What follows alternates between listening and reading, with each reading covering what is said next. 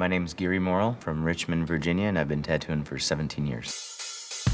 One of my friends knew a guy who was looking to sell his tattoo equipment and like teach someone how to use it, which in 1998, 99 was pretty much what I thought was like an apprenticeship. But I got turned loose pretty early, like maybe like 2 months of training or something like that.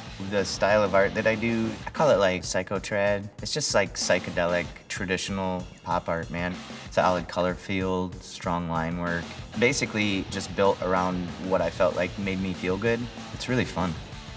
I actively try to infuse positive energy into what I do, whether it's wearing stupid pants or how I talk to people or what I make with art. Your attitude can really determine how far you can go with what you have. If this is 100% you, it shows a lot of creativity. Yeah, this is my style. I made this. There's not other people doing that. The thing that's gonna make me stand out from everybody else is the view that I have on tattooing in general.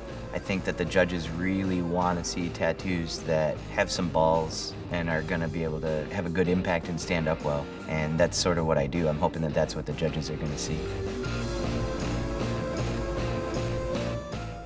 Hey YouTube, it's Chris Nunez. Don't forget to subscribe to Spike's channel.